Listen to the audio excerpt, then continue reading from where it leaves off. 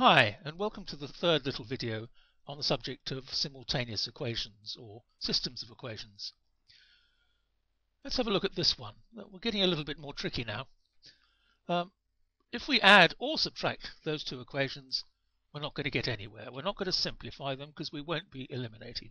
That's adding the two, that's subtracting the bottom from the top, and that's subtracting the top from the bottom. But it's not simplifying because it's not eliminating either the x's or the y's. So what do we do about this situation?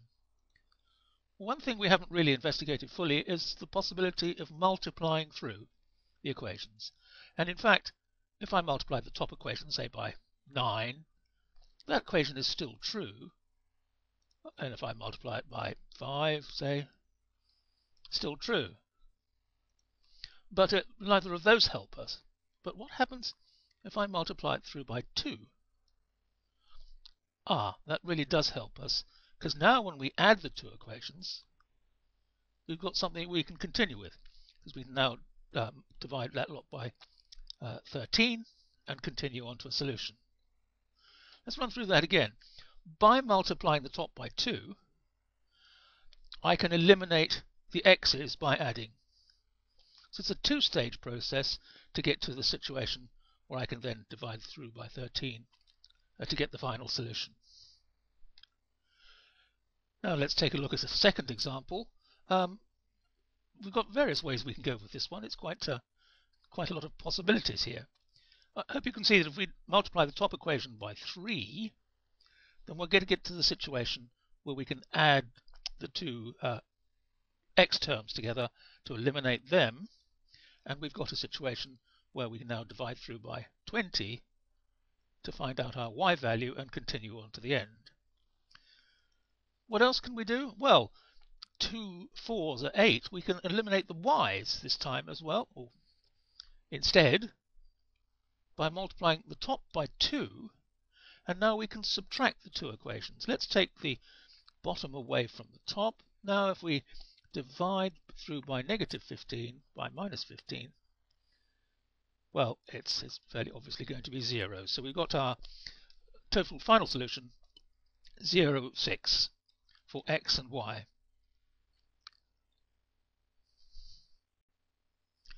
Let's try two different approaches to this next question. I hope you can see that if we multiply the bottom equation, second equation, by 2, now we can subtract and continue that way. It doesn't matter which way we subtract. Should we do it this way, bottom from top? Yes. And now dividing through by 19 gives us our y value, which we can substitute to get our x value and our final solution. What's another way of doing that? Well, I hope you can see if instead of multiplying this bottom equation by 2, we multiply it by negative 2, we're now into a situation where we can add the two equations to eliminate the x. So let's do that, and we actually come up to the sort of same, more or less the same point as we did before, and we carry on to the same solution as before. But we've got a choice of, let's run through that again, choice of multiplying by 2 and subtracting, or multiplying by minus 2, negative 2, and adding. It's up to you. It's going to lead to the same solution either way.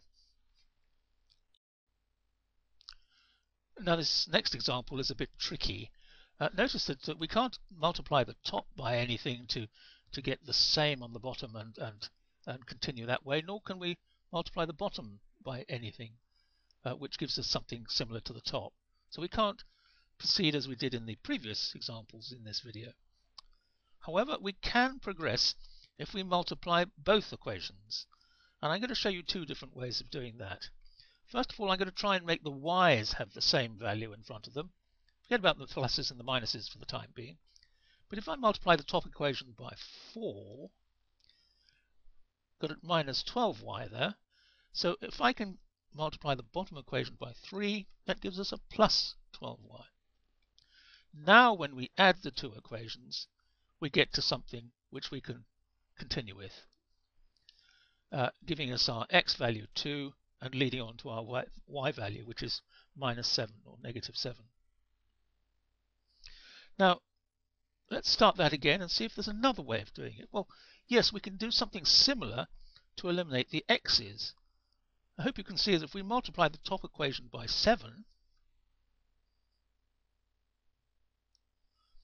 28x's there, we can get minus 28x's on the bottom if we multiply the bottom equation by 4. Now adding is going to eliminate the x's and leave us with our fairly simple equation to find y, dividing through by minus 5 to get the x value, the y value, and then the x value.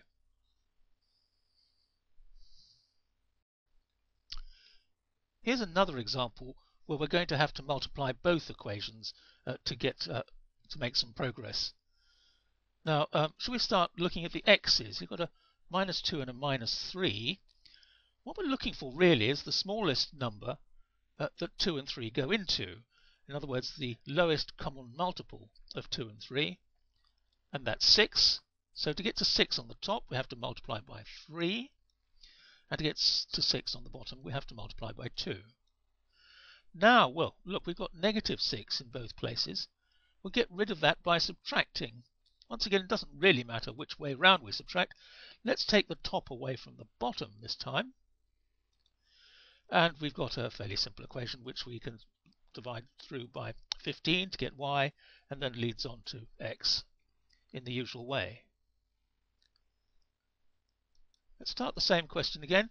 We can do that by eliminating the y's this time, multiplying the y's by 3 to make minus 21, and if we multiply the bottom equation by 7, we'll also get a minus 21. And once again, this leads to a subtraction. Once again, it doesn't matter which way. Let's do it this way, and we divide through this time by minus 15 to progress to our solution. Same solution, of course, because it's the same question. Now, there's another way of doing it. It sort of kind of mixes up the sort of things we've been doing before. If we multiply the top by 3 here, but multiply the bottom by negative 7, minus 7, we get to the situation where we've got same number but different sign in front of them, so we can eliminate the y's this time by adding. And once again, a fairly similar sort of situation from here to the end. So we can add or subtract depending on what we multiply through by. If we end up with the same sign in front of the same number, then we have to subtract. But if we end up with a different sign in front of the same number, then we can proceed by adding the two equations together. Now, these examples you've been looking at are all examples of simple linear simultaneous equations where there's just an x term, a y term, and a number term in each of the two equations. There's no x squareds or xy's or anything complicated, just an x term or y squared equal some number term.